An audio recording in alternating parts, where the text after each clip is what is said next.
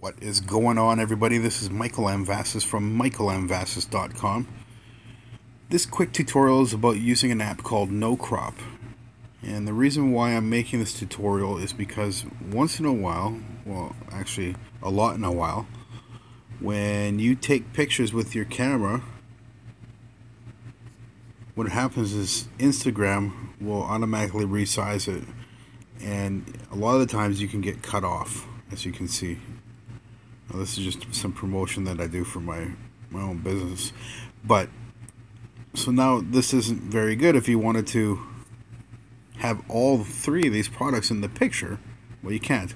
Now just imagine if there was words on here that you put on like sort of a caption or a meme, and it was just off the screen and it wouldn't look good. So what you need to do, you need to resize the picture.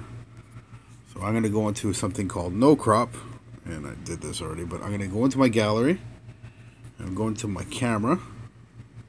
I'm going to pick that picture, and see that? It resized it like perfectly for the screen, and you'll see that once I save it. There we go. Get out of this. Now we go back into Instagram, and if we want to post that picture, look at that, it's ready to go. So I'm ready to pop it onto there so I can write my caption and whatnot, and that's it. Excellent app. If you haven't used it, get it. It's free. I highly suggest it. This is Michael M. Vassis from michaelmvassis.com. I'm signing off. You have yourselves a great day and be great.